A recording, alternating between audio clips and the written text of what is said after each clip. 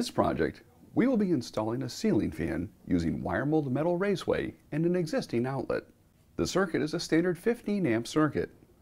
The wall height is 7.5 feet. First, shut off the circuit at the breaker to shut off power to the existing power outlet. Double check the existing outlet to make sure the power is off. We will now plan the project. The tools you will need for this project are a drill, a fine-tooth hacksaw, a metal file, a Phillips and a slotted screwdriver, a wire stripper, wire snips, wire nuts, a rubber mallet, a laser level and cutting guide, a tape measure, and a stepladder. Of course, you'll need the right wire for the job. You will also need a supply of number 8 flathead screws, a number 10 ground screw for each transition point, in this case the starter box, and number 632 machine screws for attaching the starter box base to the existing box in the wall. The wire mold parts we are going to use for the project are a starter box for adapting an existing outlet as a starting point for the wiring source, an extra deep outlet box for housing larger device controls such as fan speed control and dimmer switches, Wiremold Metal Raceway to carry wires downstream from the starter box, a flat elbow for a 90-degree turn up the wall, an inside elbow for a 90-degree turn to transition from wall to ceiling. For our fan project, we need a fan box. Use Wiremold V573 8AF for ivory and BW4F for white. Though not all are required for this project, a complete range of fittings and elbows are available. Last, we have mounting hardware for the Raceway, including clips, straps, couplings, and bushings. These items are sold individually or are available in a convenient accessory pack. Today we'll be using the clips. The clips are for level wall surfaces and the straps are for slightly uneven surfaces such as brick or cinder block. For this ceiling fan installation, the ceiling fan must hang directly from a ceiling joist or UL-approved fan box previously mounted within the ceiling. Our first step is to locate the ceiling joist. In this case, the joist is slightly off-center from the existing outlet, so the fan installation will require one turn up the wall. The laser level will work with both Raceway fittings and boxes. Turn on the laser and rotate to establish a level line using the laser level bubble. Use the laser level line as a guide to mark holes for Raceway clips. If you cannot fasten the clips to studs, use hollow wall anchors for securing the clips. For longer runs, use support clips at 2.5-foot intervals. The installation of the starter box base is the first step in the process. Again, make sure the power is off. The starter box will house the existing wiring and feed the downstream wiring, which, in this case, is 14 gauge. Whether the ceiling fan has a light or an attenuator will determine the wiring configuration. Each ceiling fan is different, so consult the directions from the manufacturer for the proper wiring schematic or consult a professional electrician. The starter box typically goes over an existing in-wall outlet box containing a duplex receptacle. Remove the faceplate and the 2 receptacle mounting screws. Pull the existing receptacle and wires through the opening in the back of the base plate. Then secure the base plate to the existing box with 2 number 632 mounting screws. These wires will be connected later to the new wires of the surface-mounted system.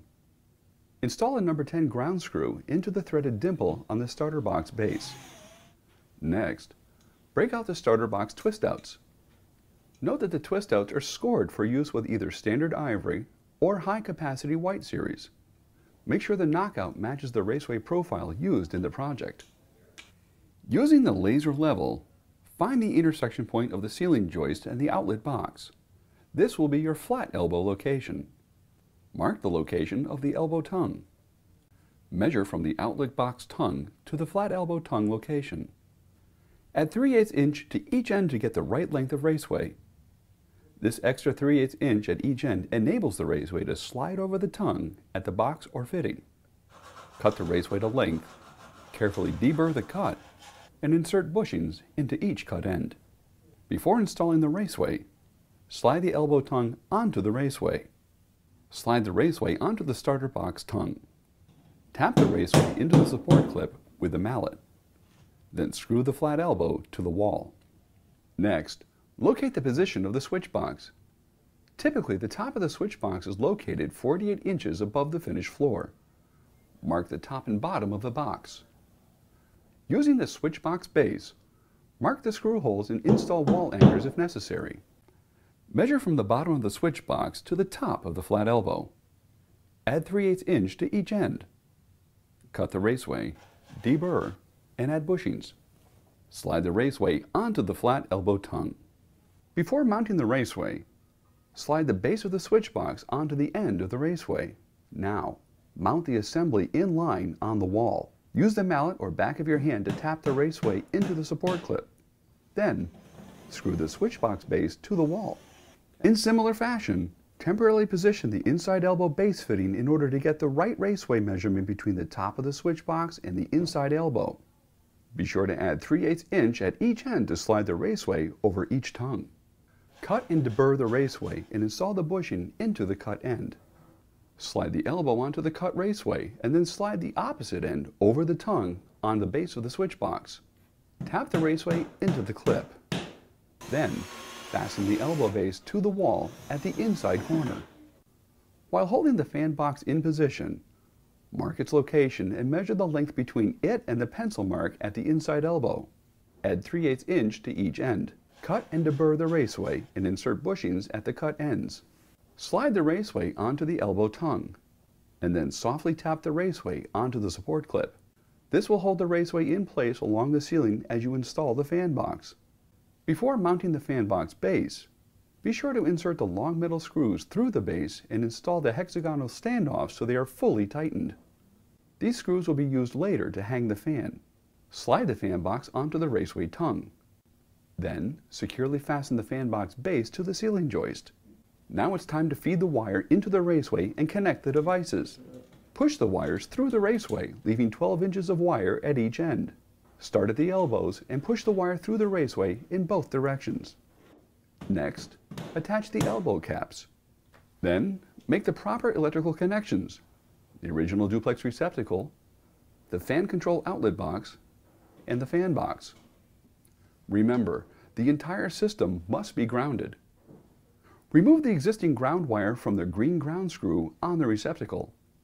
Then, cut two 6-inch lengths of new ground wire and create a pigtail with those two wires, the old ground wire, and the wire leading through the raceway up to the switch with a proper sized wire nut.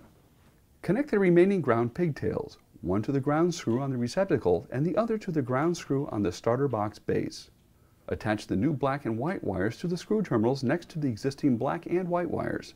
White next to white, and black next to black.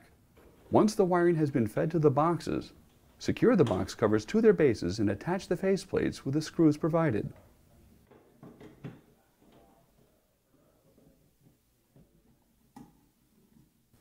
Wiremold Metal Raceway is available in ivory or white and is paintable to match any decor.